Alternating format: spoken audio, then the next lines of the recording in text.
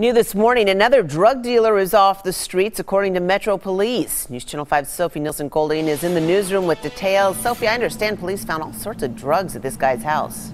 Jennifer, police searched the home of 19-year-old Kevin Tran, and they say they found 6 different kinds of drugs, all for resale. They first used a confidential informant to buy drugs from Tran at his home on Elysian Fields Road in South Nashville.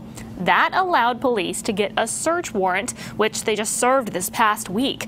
In searching Tran's home, they found a large bag filled with smaller bags filled with all different kinds of drugs. That includes 3 bags of hallucinogenic mushrooms, MDMA, 150 LSD stamps, cocaine, Xanax pills, and more than 470 grams of marijuana. They also found rolling papers, a scale, plastic bags, and a roller. Police arrested Tran yesterday. He's in jail right now on 10 different charges and $125,000 bond. He's scheduled to face a judge in court on Tuesday. Live in the newsroom, Sophie Nielsen-Golding, News Channel 5.